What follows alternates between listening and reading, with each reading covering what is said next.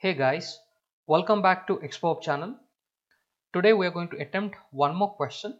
This question is quite simple. Let's see how many of you can answer this.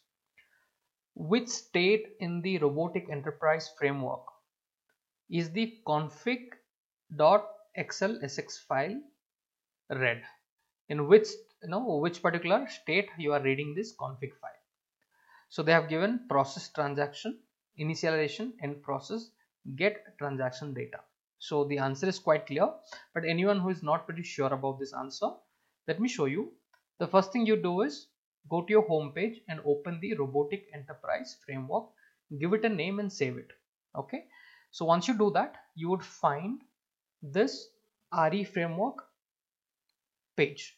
Okay, this is where your workspace would stay. Now on this one, you can see there are four different states we have: initialization state, get transaction data state, process transaction state, and end process state. These are the four states. So they are asking, where exactly do you read the config file? So anyone who is not aware what is this config file is all about, what you do, click on the projects tab. Okay, click on the projects tab and expand the data folder. And here you need to click on this Config.xlsx file. So let me click on open. Let's have a look of that Config.xlsx file. So this is the config file or the configuration file which is used in RE framework. Okay, so this has got settings, constants, and assets. Okay, these are the three tabs available. Now let's go back.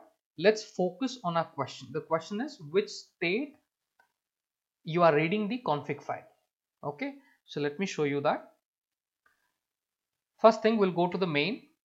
I'm going to click on initialization state, and if you scroll down here, if you see an uninitialized config dictionary indicates that it is the first run of the process. Okay, and this is where, if you look at this, read the configuration file and initialize the application used in the process. So where you are reading the configuration file? In the initialization state. So this is the answer for you. So our answer that we have to select in this kind of a question, in case you get it, which is a very easy question, you are supposed to select this one as the answer. So thank you guys for watching this. We are going to come up with more such more complex contents, because there are so many complex contents that I am covering.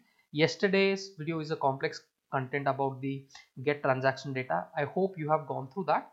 Similar way, as the questions come, I will try to let you know where the answer is and why that answer is correct in the upcoming videos. Take care. Bye bye.